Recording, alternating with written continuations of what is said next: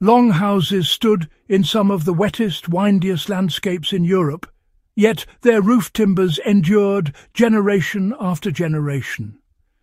No modern membranes, no pressure-treated lumber, no synthetic vents, just wood, turf, wind, and an understanding of how air behaves under a roof. If you study Viking structures closely, a single design detail appears again and again, subtle but decisive. It is not decorative, and it is not accidental. It is a venting method that allowed rain to fall, storms to rage, and still kept timber dry. This detail explains why roof beams survived where modern roofs often fail, and it offers a lesson that still applies to anyone building for longevity today. The vent was not a hole, but a raised breathing seam at the roof's highest point. Viking roofs did not use sealed ridgelines. Instead, many longhouses employed a lifted ridge board or a narrow continuous gap protected by overlapping materials. Turf, wooden shingles or thatch were arranged so that air could escape upward while rain was deflected sideways by gravity and wind pressure. This was not an open skylight. It was a controlled release point that allowed warm, moist air from inside the hall to exit naturally. By letting moisture escape at the highest point, the roof structure stayed dry even during prolonged storms. The secret was using pressure and wind, not fighting them. During storms, wind creates negative pressure on the leeward side of a roof. Viking builders, you see, exploited this by shaping the ridge vent so that moving air pulled moisture out rather than forcing rain inward.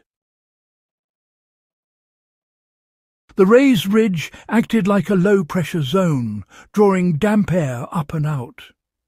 Rainwater, driven by gravity, followed the steeper outer surfaces of turf or shingles and shed away from the opening.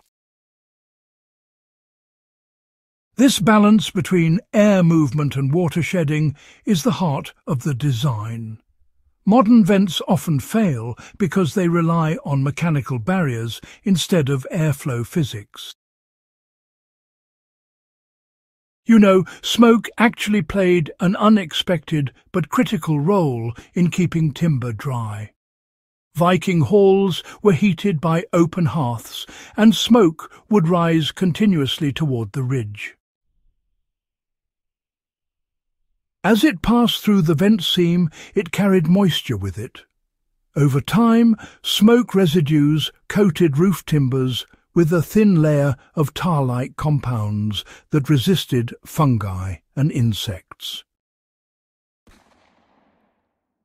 The ridge vent also prevented a dangerous temperature imbalance. Sealed roofs trap warm air, which rises and condenses when it meets cold surfaces. Viking roofs avoided this by allowing heat to escape gradually. This reduced the temperature difference between interior air and roof timbers, minimizing condensation during heavy rain or snowmelt. You know, dry wood actually lasts longer than treated wood that stays wet. The vent made that possible, even in those harsh northern climates. Applying this Viking detail today, well, it really begins with rethinking ridge design, not just adding gadgets. Modern roofs can definitely borrow this concept by making sure the ridge is the primary moisture exit point. Material layering, honestly, matters just as much as the vent itself.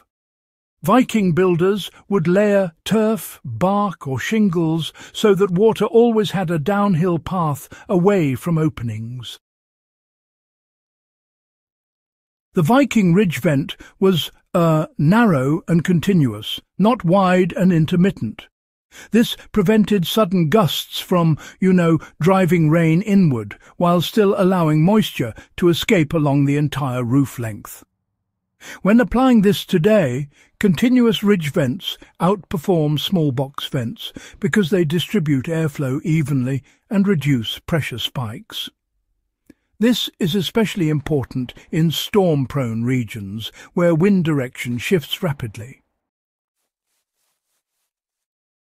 The broader lesson is that Viking roofs were designed to dry, not to stay dry. No roof is perfectly waterproof forever. Viking builders accepted this reality and, focused on drying speed rather than total exclusion. That single raised ridge vent kept timber alive through storms, winters and centuries of use. It worked because it respected physics, materials and climate rather than trying to overpower them. If you value these kinds of hard-earned building lessons from the past, subscribe to Thermal Vault, share this video with fellow builders and history enthusiasts, and help keep this knowledge alive where it belongs.